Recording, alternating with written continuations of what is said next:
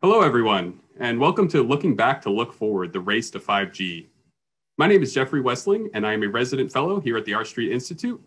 Much of our work over the last few years has been focused on reducing regulatory barriers to broadband deployment. And, with the pandemic and everything going on, broadband connectivity is just more important than ever. The Commission's 5G Fast Plan has been a critical strategy in help speeding up the deployment of these next generation networks. And importantly, keeping Americans connected. Today, we are extremely fortunate to have the architect of the plan, Chairman Ajit Pai, here for a fireside chat with our co-host, Crown Castle CEO, J.A. Brown, to discuss the Commission's regulatory reforms over the last few years and their impact on actual practitioners. So with that, I'm going to turn it over to Stacey Pies with Crown Castle.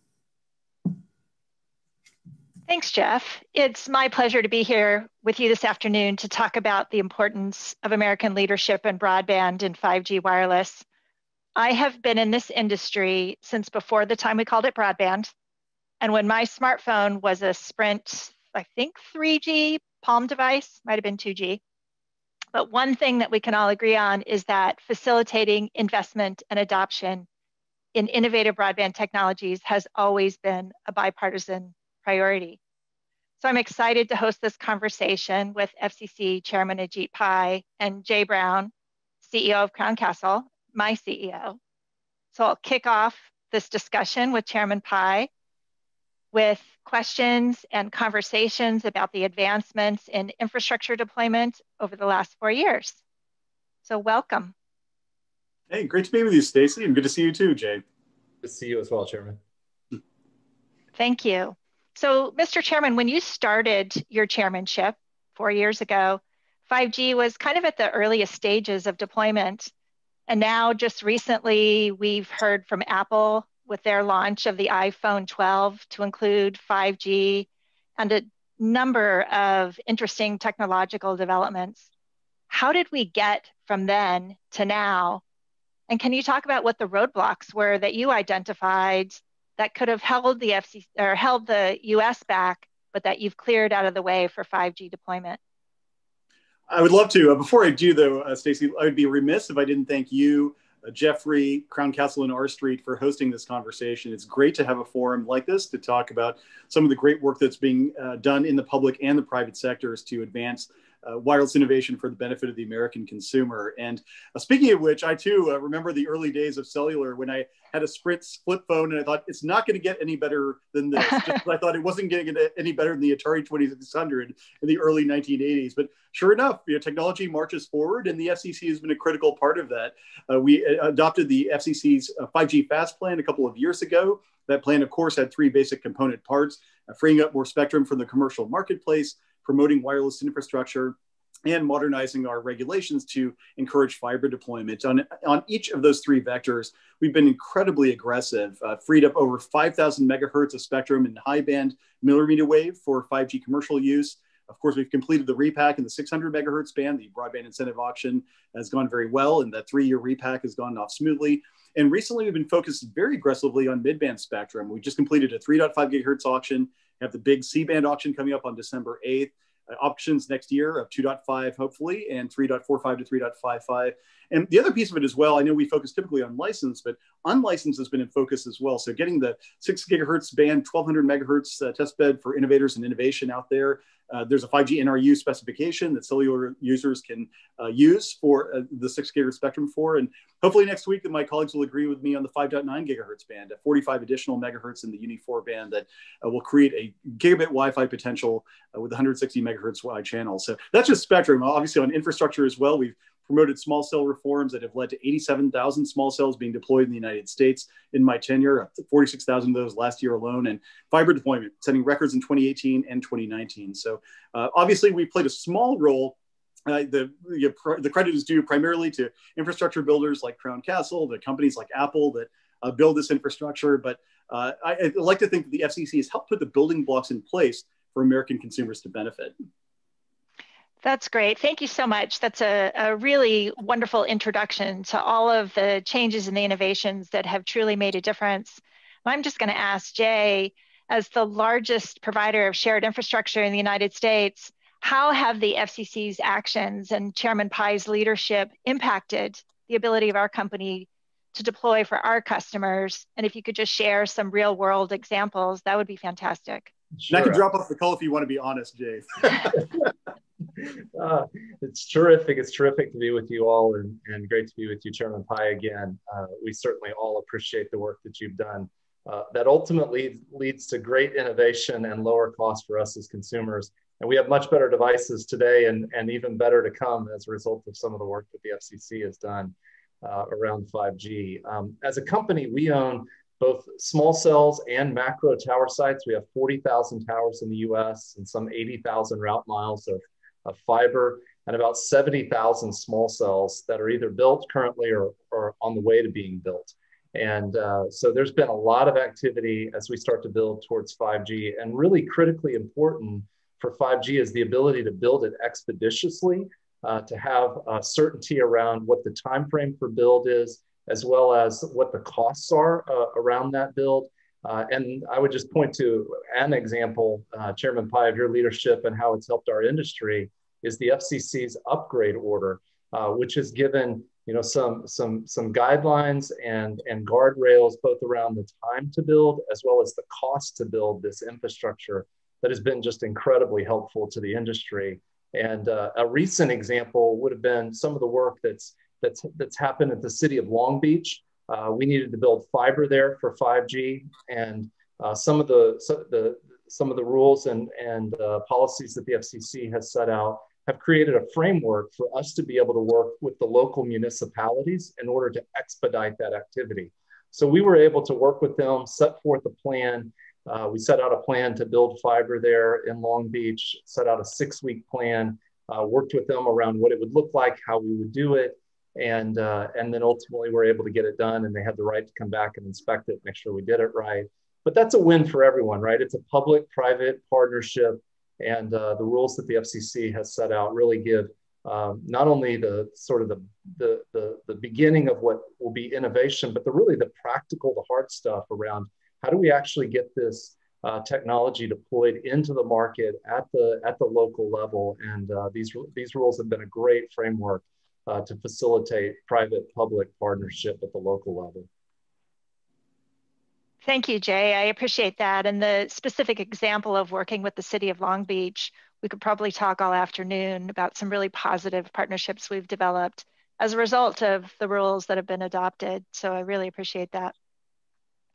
So Chairman Pai, you talked a little bit about the number of spectrum proceedings that the Commission has worked through over the last few years, in addition to a couple more items that you have on the agenda for the next Commission meeting.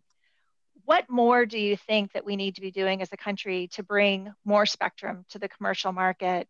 And do you have any suggestions on how, as an industry, we should be advocating for the availability of more spectrum, both licensed and unlicensed? It's a good question. I mean, certainly, I think we have done a lot over the last 3.5, almost 4 years.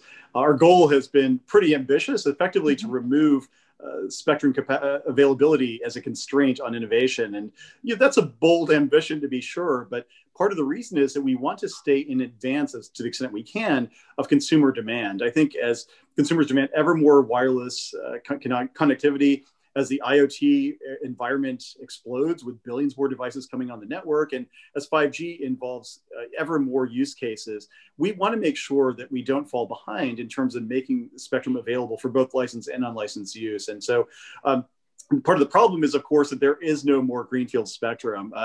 As I found out in spades over the last couple of years, there are always going to be incumbencies, both public and private. And so the goal has to be to work cooperatively with everybody to come up with, to the extent you can, consensus solutions that are based on sound engineering and economics. And we've done that in a variety of ways. CBRS, of course, involved a 3-tier structure, which may seem a little bit cumbersome at first, but was a way of accommodating some of the Department of Defense incumbencies and still allowing everything from PALS to GAA below that. Same thing with C-band, coming up with creative solutions to enable satellite companies to deliver important programming in the upper 200 megahertz of the C-band and accept accelerated relocation to allow that lower 280 to be cleared.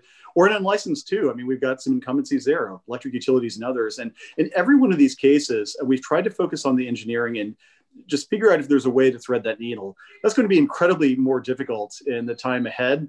And so I would hope that either through congressional action of reforming how spectrum policy is done, or through the FCC itself, we'll be able to come up with further win-win solutions.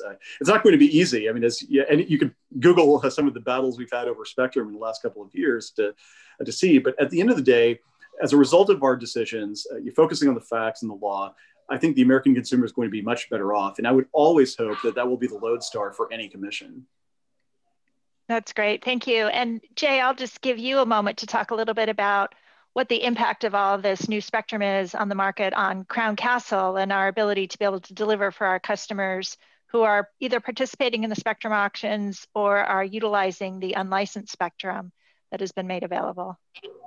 Sure. I don't think we could overstate the importance of what Chairman Pai just talked about, of the low band, mid band, the high band spectrum, and the work that the FCC has undertaken.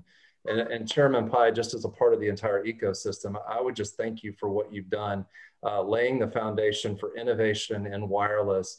And we as American consumers are going to benefit for this for decades to come. I think it positions us in the world for innovation unmatched anywhere else in the world. I noted recently that 20% of the global CapEx spend for telecom happens in the US, where we only have 5% of the population. And a part of that is driven because of the ability to have this valuable asset, spectrum bands available. And I would probably put the word remarkable on what's happened over the last 4 years to make available to the ecosystem the mid and the high band spectrum for 5G. It's going to be the start of a significant amount of innovation. Obviously, with the iPhone, the new iPhone 12 launch, using millimeter wave embedded in it is going to open up a lot of activity. And ultimately, as consumers, we benefit because it's going to drive down the cost of that offering and offer it to more people. So I think it's a virtuous cycle that we benefit in the business community from, all the way down to the consumer, and it creates the opportunity for us as a nation to develop and to innovate in ways that I think are going to lead the world as we move into 5G. That's great. Thank you. I'm going to switch gears a little bit as we wind up our conversation. This fireside chat went very fast. I just want to talk briefly about the new innovations in open radio access network architecture. I know that's something, Chairman Pai, that your commission has been very focused on. You had a full day event that we had a number of folks from Crown Castle listen in on. So if you could just talk about what the opportunity is there, and then Jay, I'll leave the question for you just to respond immediately. What's the view of the Open RAN opportunity for Crown and the industry, and what does Crown have to offer in that space? So Chairman Pai. With the obvious caveat up front that Jay has probably forgotten more about this than I will ever know since he is in the infrastructure business, what I would say is that I'm very excited about the potential for Open RAN networks. So we saw during that forum all kinds of companies from Rakuten and Reliance Jio abroad to Altio Star and Parallel Wireless and Mavenir here in the United States, that Open RAN technologies are here. They are now, they're being deployed in ways that not just reduce the cost elements in building a next generation wireless network, but also put the keys to security in the hands of the operator. And they also serendipitously solve some of the issues that we've seen with the more consolidated full stack hardware vendors around the world that sometimes present a national security threat to these next generation networks. And so our hope is to encourage, both from a public and private sector perspective, the development and deployment of these Open RAN technologies. About a year and a half, almost 2 years ago, I guess it was, I had a chance to visit with Rakuten in Japan. And as I was going through their deck, it just seemed incredible, some of the stuff that they were envisioning for Open RAN. And I remember thinking, is this really possible? And now I have to say that we stand on the brink of some of that innovation. It's a great example in the telecom sector of what Clayton Christensen, the late Clayton Christensen, used to call the innovator's dilemma, that here we have a very difficult problem to solve in terms of relatively few global suppliers of hardware. Well, we innovate around that problem by having companies out there doing the hard work to virtualize these networks. So I'm excited to see where it goes. I think whether you're building onto a 4G network, some of this Open RAN technology, or building a standalone network on 5G, the sky's the limit. So I can't wait to see where Crown and other companies take it. Great, thank you. Yeah, it's almost impossible to improve upon that answer. I think he nailed it. It's the lower cost, it's the innovation platform of the future, and I think it widens the deployment opportunities for entrepreneurs So it's not only innovation by logos and names that we all know, but it also creates a platform for new entrepreneurs to be able to use the networks in ways that I think will be really beneficial. And again, ultimately, the cost of that and the savings of that at the business level gets passed all the way to the consumer. And so when I think forward about what it's going to mean in terms of the Internet of Things to users and the ability of the operators of the network to monitor and to change that network dynamically, means that we as consumers are going to have access to more connected devices at lower costs.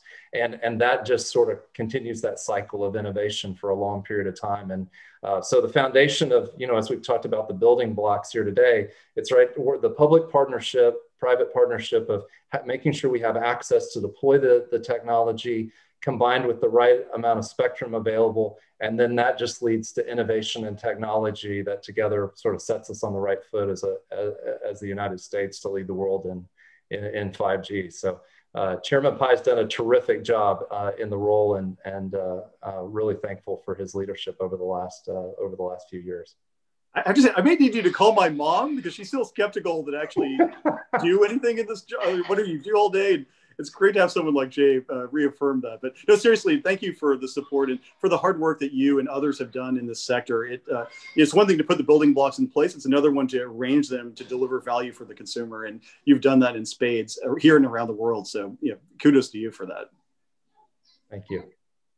Well, thank you both so much. Chairman Pai, I do have to say I'm a little disappointed in one thing. I thought maybe Ginger would make an appearance today. That's right. Yeah, the kids are, I don't know if you can hear them, they're running her ragged in the next room. So, but she's still tweeting at a lot of Bulldogs. So if you want, she'll make an appearance there shortly, I'm sure. We'll check that out after we're finished this afternoon. Well, thank you both very much. I'm sure our audience today really appreciates hearing from both the government perspective and the private sector perspective. And the progress that we've made on broadband and 5G deployment across the country has really been tremendous. And we all look forward to a really bright future. Thank you. Thanks for having us. Great. Thanks so much. My pleasure.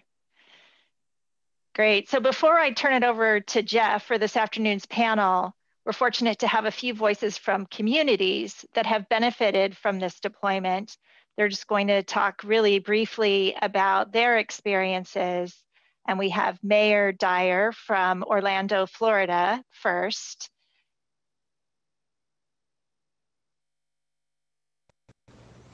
Hi, I'm Orlando Mayor Buddy Dyer.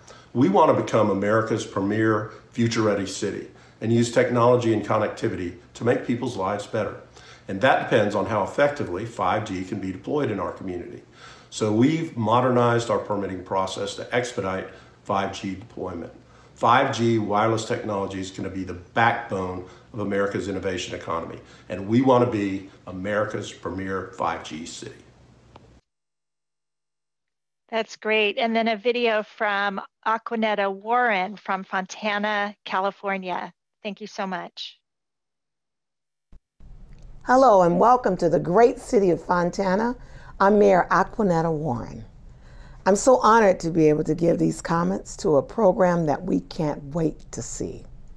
Here in the city of Fontana, we are committed to doing everything we can to close the digital divide and ensure our community, especially our students, have access to internet. All students should have the ability to learn anytime, any place, and in any virtual setting regardless of the student's socioeconomic status. That's why I'm ecstatic about this project, whereby Crown Castle and Fontana Unified School District have partnered to provide high-speed internet access to more than 36,000 students at their homes and in their community. This project will create the nation's first citizens broadband radio service, which is private networking dedicated solely to education. Establishing this network is a significant step to providing equitable access and provide students with the opportunity to become leaders in the digital age. Join me with the happiness of how it feels when we can provide access to this new 21st century software, engineering, but more important, helping our students be successful. Thank you.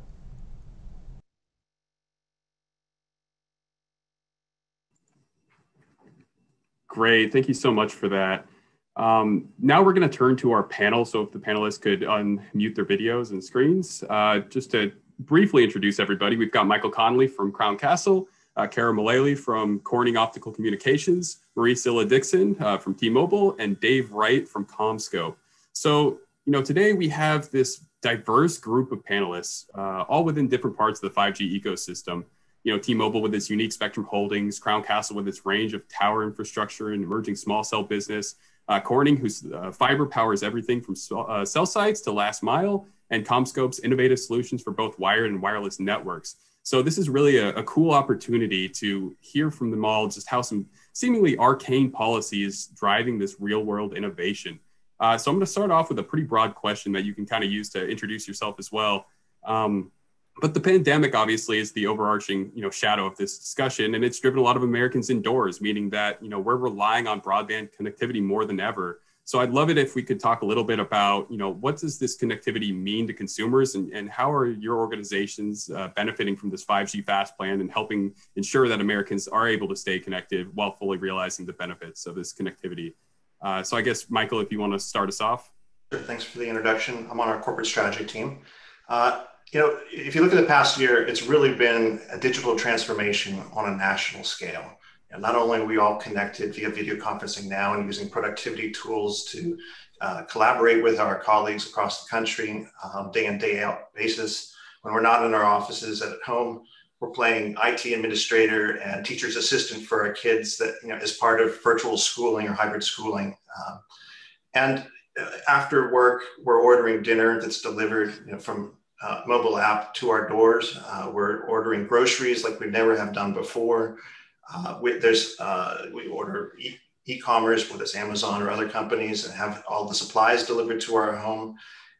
And there's even now an ability to get a consult from your doctor, again, using kind of telehealth. And underpinning all of these great new capabilities really is connectivity. And some of the industry experts say that we've advanced kind of 10 years worth of technology development and adoption into a matter of months. And I think, if you go back to the introduction with Chairman Pai and Jay, it's really, I think, been prescient on the part of the FCC in terms of what they've done to make more bandwidth available and to accelerate the adoption of 5G and to streamline the regulations that enable it to get adopted faster. And in addition to the 5G being made available now on the part of the wireless operators, I just like to take a moment to really talk about how shared infrastructure helps all of the operators deploy that 5G capability more quickly and get it in the hands of consumers. The first is really that there's a cost advantage related to shared infrastructure. Instead of one wireless operator bearing 100% of the cost of a particular node, now you have multiple operators able to kind of share that cost burden. Additionally, there's a time to market advantage. After that first node has been complete, additional operators can get onto the same node in a much more rapid fashion. And finally, weaving in the communities and their concerns, you're able to address kind of some of their aesthetic concerns by having it be kind of in a single location rather than multiple instances down the street. And you have less disruption. You're digging once, if you will. So all of those together, I think, are really things that make 5G become more available and suit kind of what are clear use cases that everyone needs in the market today. Fantastic. Kara, do you want to jump in? Yeah, I would say one of the things that this pandemic and the drive indoors has really done is in broadband, having access to broadband, whether it be wireless, wireline, fiber enabled or copper enabled, is that the abrupt shift to sending everybody to remote locations to work really allowed many people to stay employed and allowed many employers to continue to function at a reasonable rate. So yes, is schooling important? Of course. Is the telehealth important? Of course. But being able to have as many folks continue the day-to-day operations and have that available, not only from the corporation side, but from the individual personal employees' ability to remain connected is critical. And, we see from the wireline side, there's been a surge of people getting connected. We've seen pledges from many different operators, whether they're wireless or wireline, really pledge to keep people connected in an era where many folks are struggling to pay their bills. So I commend the industry in total for kind of doing what's right in the midst of a really challenging time. Great. Marie, do you want to jump in with T-Mobile's perspective here? Yeah, Jeff, thank you so much. I also just want to thank, Crown Castle for having this event. But I also want to thank Chairman Pai for his leadership on really being visionary and really helping to accelerate this 5G ecosystem for the US. So just wanted to give him a shout out and thank him for that. And I think just like Michael and Cara said, connectivity right now, especially in light of the pandemic, I think you heard it best from Mayor Warren when she talked about the access and when you think about the digital divide and how this digital transformation has really put a spotlight on kids. I mean, this is a difference right now between a lack of connectivity and children falling behind in school. It also means, for folks who are at high risk in health, being able to have access to a doctor, virtually. It also means the difference between, those of us who are fortunate to work at home to still have a job because we're able to have that connectivity to work remotely. So I think right now, we're finding that broadband connectivity is not a nicety. It really is. It is an essential component of one's everyday life. And because of what has happened, there really has been a spotlight on the inequities in regards to access. And so that has come to light. And I can tell you for T-Mobile, we are the second largest wireless carrier. For us, it really is our mission as a carrier to make sure that when we are doing our 5G build out, that we are helping to bridge the digital divide. So because of the 5G fast plan, we've been able to build out in areas that are rural and areas that are also underserved. And building out a 5G build out, just this year, we have even lit up our mid-band spectrum in over 200 cities and towns. And again, that also includes rural areas. And what that means for consumers is it means access to new offerings that are affordable, access to innovation on our network. That also means, we just did our T-Mobile for Good initiative where we launched our Project 10 Million, where we are launching, it's a $10.7 billion 5-year commitment to ensure that school-aged children have connectivity. It's free access, free devices. It also means having access to our T-Mobile Connect plan, which is a low $15 a month plan with text and 2 gigabits of high-speed data. So those really are the benefits of that fast track plan, but it's also making sure that, folks don't get left behind in this 5G world. It's allowing us as carriers to enter these marketplaces, to build out that innovation, but also build it out in a way where we can expedite and really accelerate this build out. Great. And Dave, do you want to close this topic off? Yeah, happy to. And I want to also just thank Crown Castle and R Street for the opportunity to be here. I am the head of spectrum policy at CommScope, so my comments will largely be focused on spectrum. I'll try to be a little bit more well-rounded than that. But just to follow up on a couple of the other comments, Mike was talking about a lot of the ways that American citizens and consumers are making use of connectivity during the pandemic.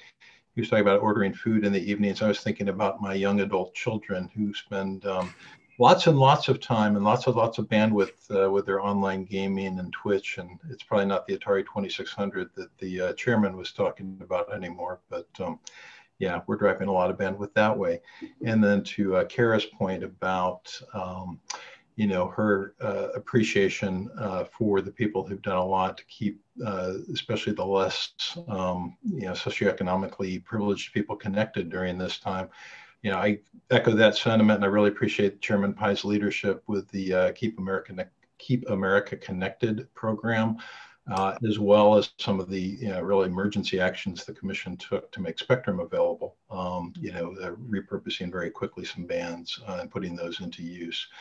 So from a CommScope perspective, how has the Commission's, actions, leadership, and particularly the 5G Fast Plan, affected the outcomes we've seen during the response to the pandemic? We like Corning, provide a lot of broadband connectivity, fixed broadband connectivity, whether that is fiber to the home or the DOCSIS cable networks. And so, we play a key role there. We also tend to provide the Wi-Fi componentry that's in the actual gateway or set-top box. So we're seeing a lot of the traffic patterns, and we're certainly seeing a lot of increased traffic, particularly in the upstream, more so than we would normally have seen. And so it's been interesting and I think encouraging to see how the providers have really been able to scale their networks to meet those demands. And I think it speaks to the resiliency, the robustness, of the American infrastructure that we've been able to handle the upsurge in traffic that we've seen. And then switching to the wireless side, as the chairman mentioned, there's really three pillars to 5G Fast, spectrum, infrastructure policy, and then regulatory modernization.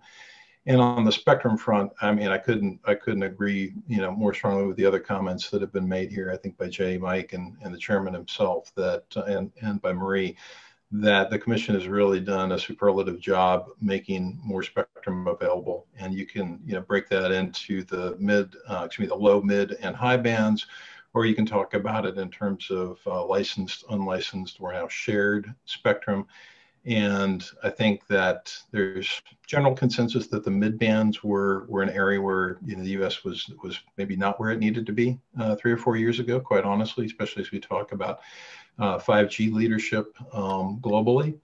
And we've made up a ton of ground there. So when we talk about the spectrum that's been made available in the mid band, licensed, we've got C-band, we've got the 2.5, which Marie talked about T-Mobile putting into use.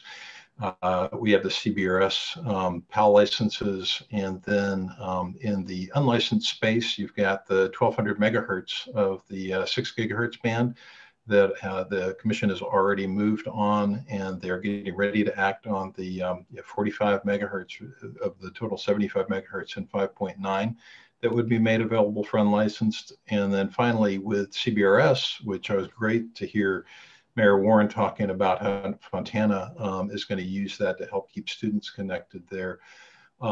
With that, you've got this really innovative approach, which essentially mixes pseudo-licensed and pseudo-unlicensed in the same frequency ranges, opens it up to a really wide group of deployers and different use cases.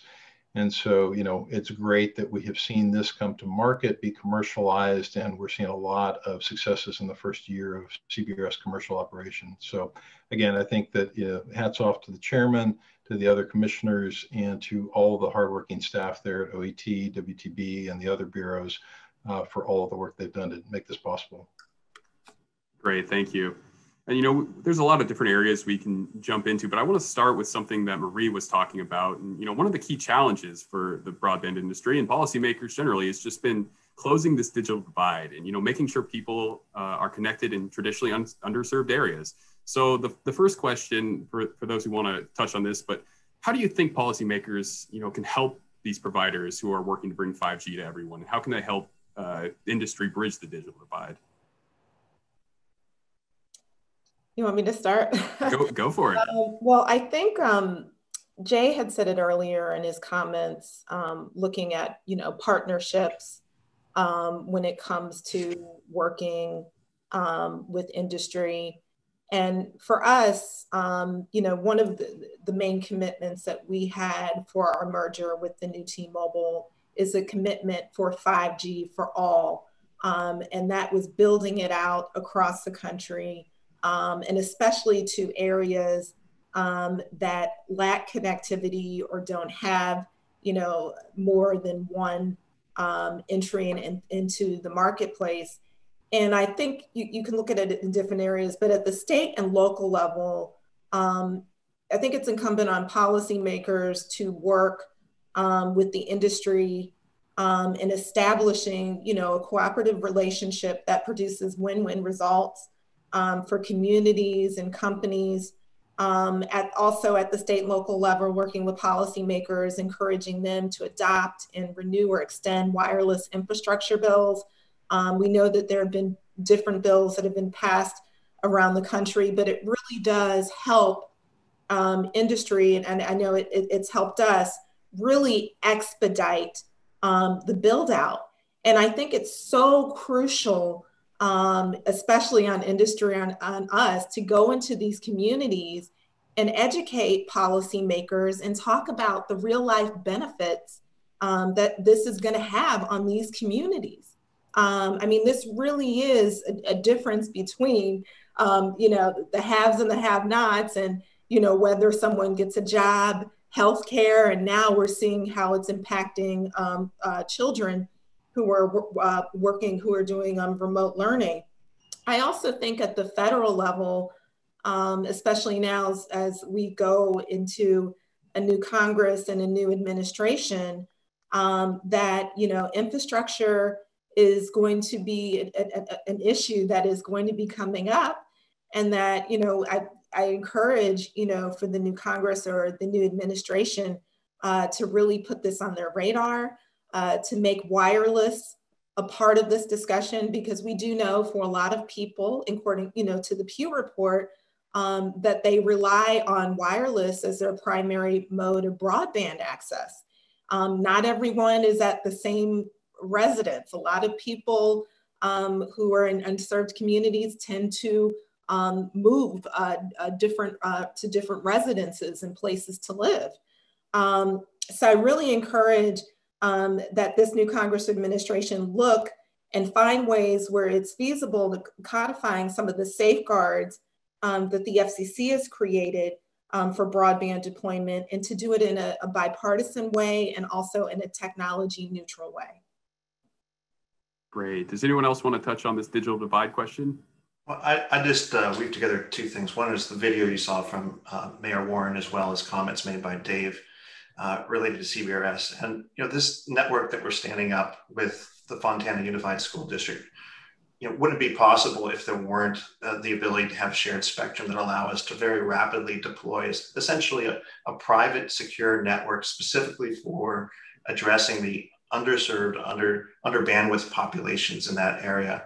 And the ability to do that and recognize that there's a deficiency that is essential in order to keep students on par to advanced digital education on a long-term basis is really, again, I think, evidence of the foresight that this commission had, and unleashed innovation in ways that really have long-term lasting benefits on the student populations.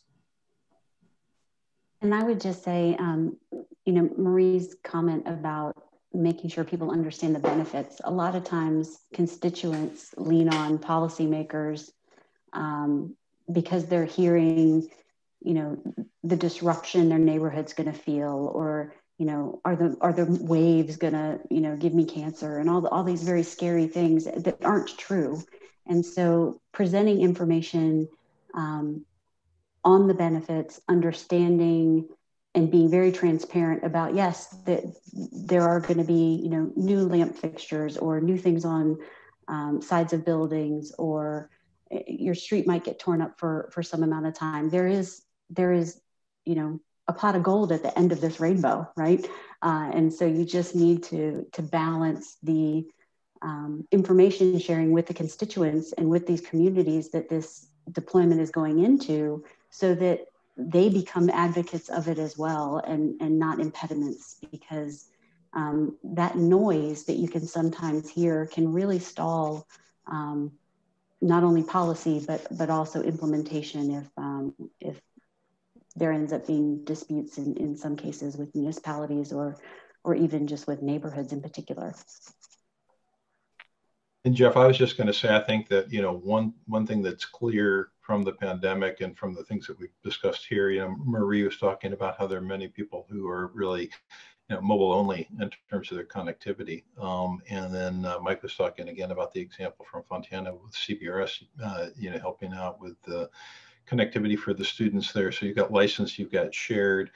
And then on the unlicensed piece, kind of bringing that in, yeah, I think everybody's aware that we're incredibly reliant on Wi-Fi and the unlicensed bands for sort of that last, not last mile, but, you know, last couple of feet delivery, right, from the access point or router in your home to your phone or your laptop while you're in the home. I like to throw out an example of, you know, one of the solutions that we've been kind of working closely with a lot of school districts on deploying, which is equipping school buses, because many of the districts where they're doing remote learning now, they don't really need the buses to take the kids to the schools. So what they've done is they've outfitted a number of the buses with Wi-Fi access points, typically ones with a little bit more increased range, directional antennas, these sorts of things. And they'll take those out to an area of the community and use that to provide Wi-Fi access to students who otherwise wouldn't have connectivity to get their assignments done, do their research, submit schoolwork, et cetera. And that's well and good, but, you know, there's not a lot of fiber that runs to every place you might want to park a school bus. So the way that we get the backhaul from the school buses is almost always using a cellular Airlink, whether it's typically LTE today, hopefully 5G in the future. So we've got some access points that have this cellular backhaul capability. And that's a great example of how licensed and unlicensed spectrum are working together, both playing to their strengths to meet a really critical need right now. So again, I think it just underscores the need for a comprehensive spectrum policy. Yeah, that's very true. I'm going to try to focus us in a little bit now on the infrastructure side of things. I know we've touched on it in a couple different areas, but, you know, the FCC over the last few years has really sped up federal review of you know, these infrastructure deployments. They've reviewed some of the local processes for small cell deployments, and, you know, they've modernized a lot of the pole attachment regulations. You know, all these are very technical pieces to this kind of 5G deployment puzzle, but I'm curious if you could talk a little bit about what these reforms are actually doing in terms of affecting deployment, and, you know, what does this mean for consumers? And anyone who wants to take this can go ahead and take the lead here. I'll jump in with a couple points. The first really is, if you go back in time, towers were built for a single tenant. So the first thing that you would observe is that, for example, the tower site expansion order is something that gives a lot more flexibility to tower companies to support mobile network operators and to have a streamlined process in order to expand the equipment that's there on the site. And that's really important because, you know, as we add more radios, as we add more mobile operators on a single site, you need that flexibility. But more importantly, I think is really the regulatory certainty and the predictability that these orders have really afforded us. You know, it's hard to do better than, you know, the examples that Jay cited earlier. But, you know, when you're deploying new 5G small cells, for example, and you need to lay fiber, and you need to know kind of what the rules of the road are, and to have a streamlined process and a collaborative process where you can do that. And have, you know, a really kind of well-defined schedule, and not have the cost overruns, and it ultimately facilitates a much faster time to market, and that benefits not just the wireless operators but ultimately the consumers themselves. There's a couple other things I just highlight also as a result of this: network resiliency. increasingly we're seeing that wireless operators may need to have backup at the tower, and that's not something that was, again, originally planned for in terms of the compound itself. And then finally, just land use policy. This makes sense to use land in a more efficient fashion rather than having to create a redundant infrastructure, one block over or the like. So again, I just sum up, greater transparency, greater collaboration really helps to foster more rapid deployment of 5G. And I'm just gonna, I agree just 100% with what Michael just said. For us, I mean, we're deploying, we're upgrading and lighting up small cells, microcells. I mean, our numbers are, I think, 700 to 800 a week. I mean, so this has really helped us to expedite our 5G build out, and really it's enabled us to take the spectrum that we have and that we were able to obtain with the new company with the 2.5, and making sure that we light it up and we're using it quickly. And that in turn is, again, we're going back, we're lighting up in parts of the country, again, that were either underserved or rural areas where they didn't have that connectivity.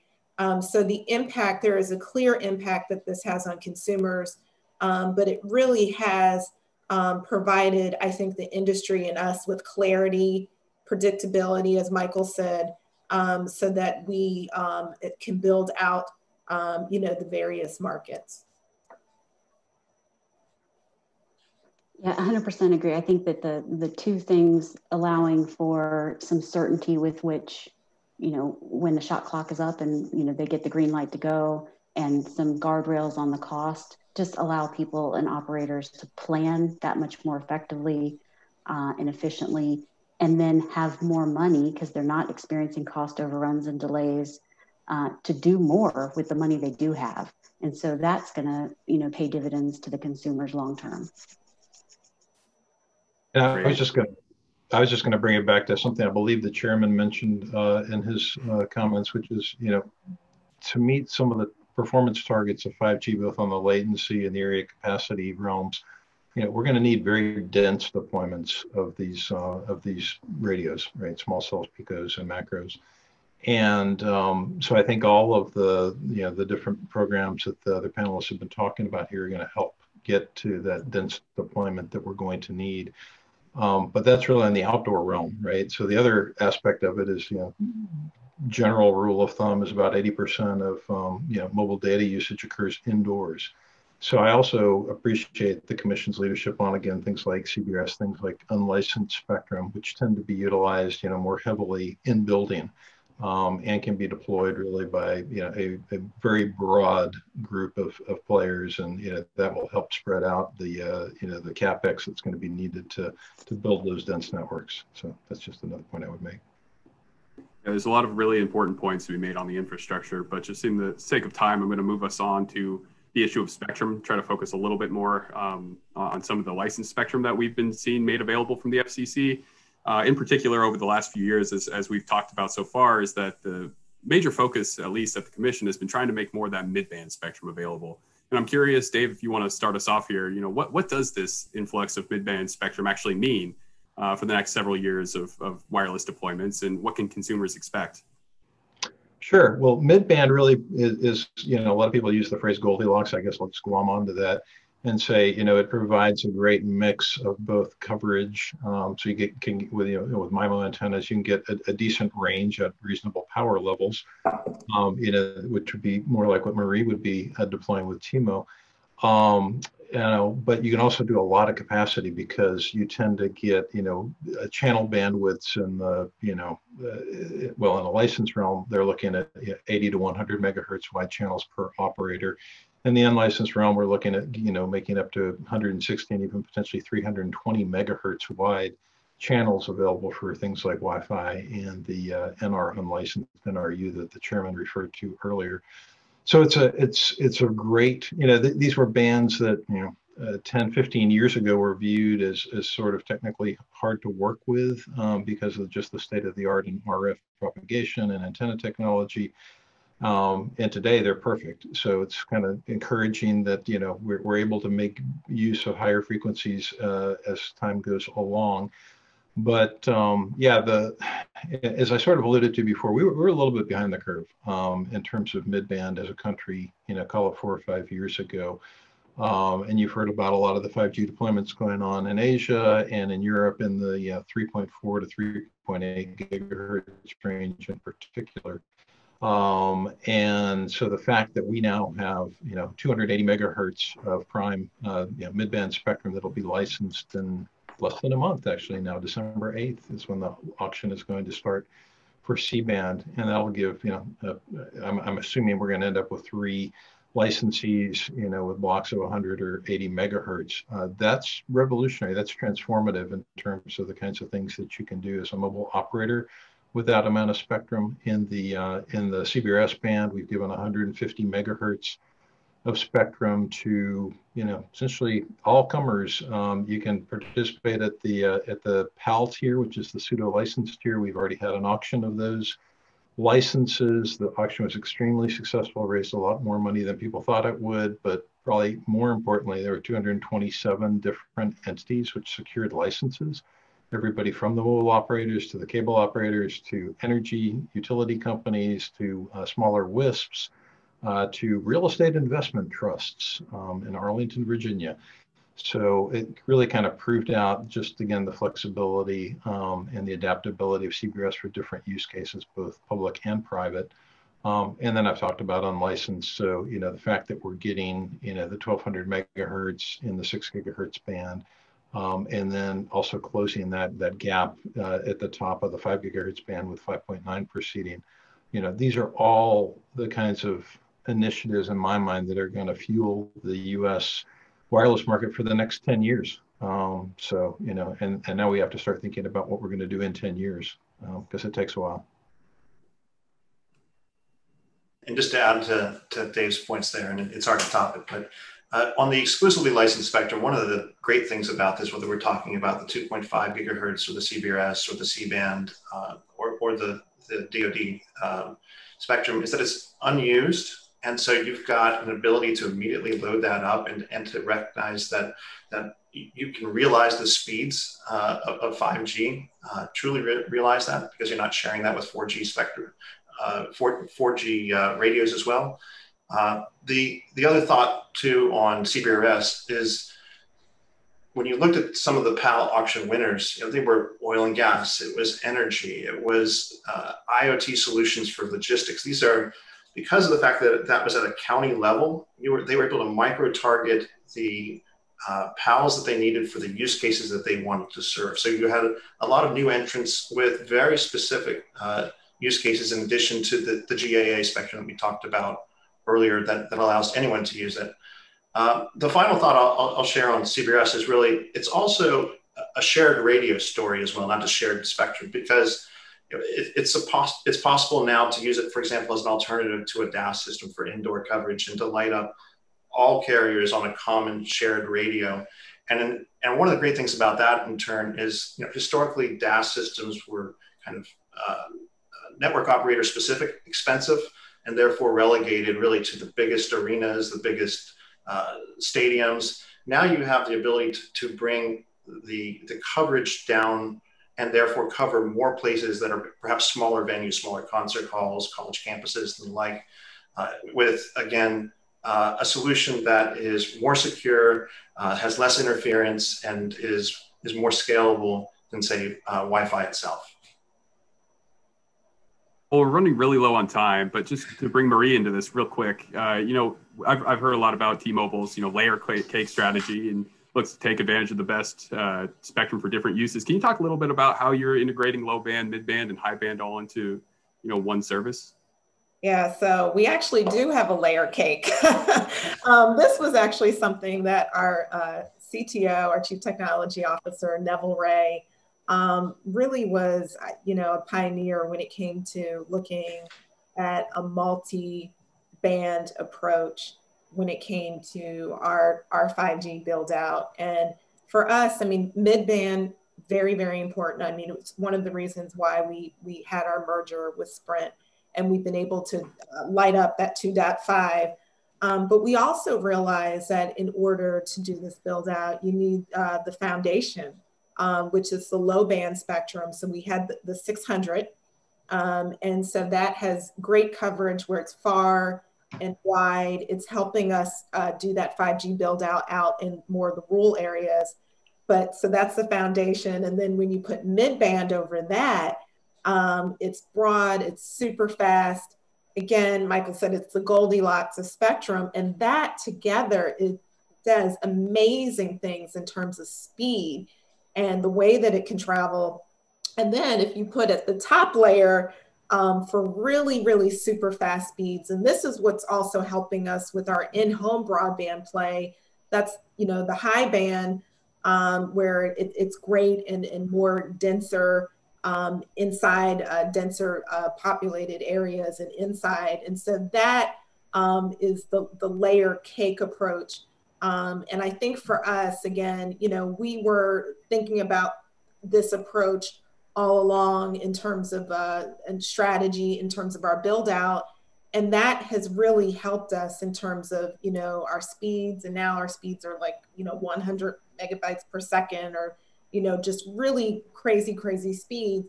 And it's also by taking this approach and being creative, it's also allowed us to go to places where it most likely would have been, you know, difficult to do the build out. Great. And with the last minute or so, Kara, I want to bring you in real quick before we close this out. You know, we talked a lot about spectrum and some of the infrastructure policy. We're not just only going to be talking about spectrum, right? There's going to be a lot more involved. Fiber, you know, what is the future of fiber and how does that affect, you know, 5G?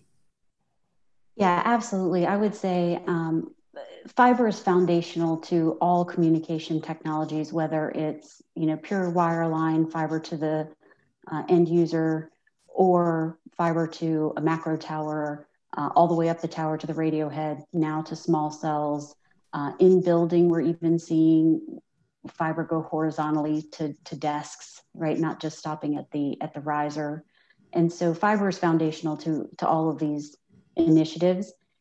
Depending on the operator, depending on the density, the type of cells they're putting in the wireless space in particular, you know, the volume of fiber will vary, whether they're doing dedicated send receive on different strands of glass, whether they're implementing wave division multiplexing to get more paths of light on a single strand of glass. Either way, there's going to be an awful lot of glass. Yeah. And so we're super excited about supporting the initiative. Very thankful to have had a place here on the panel today, because 5G is going to be awesome when it hits in full. And I think even just some of the statistics of where we were last year versus where we were closing out October, it's like that hockey stick, right? It's going to keep going up. And so we're here for it. Great. I think we are now out of time, so I'm going to turn it back over to Stacy.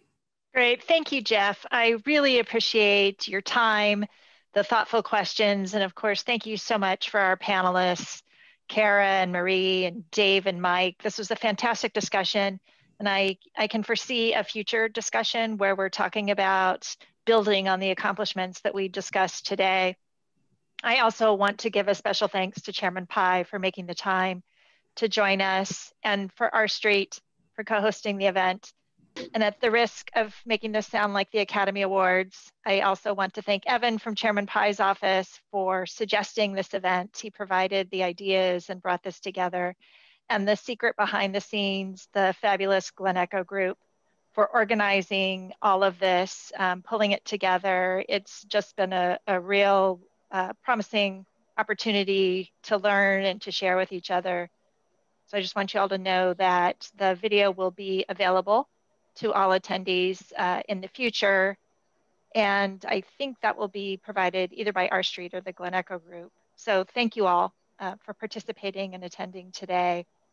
We could talk for a long time, but I think many of us now need to go attend the FCBA virtual auction this year. So plug in for your participation in that event next. Thank you.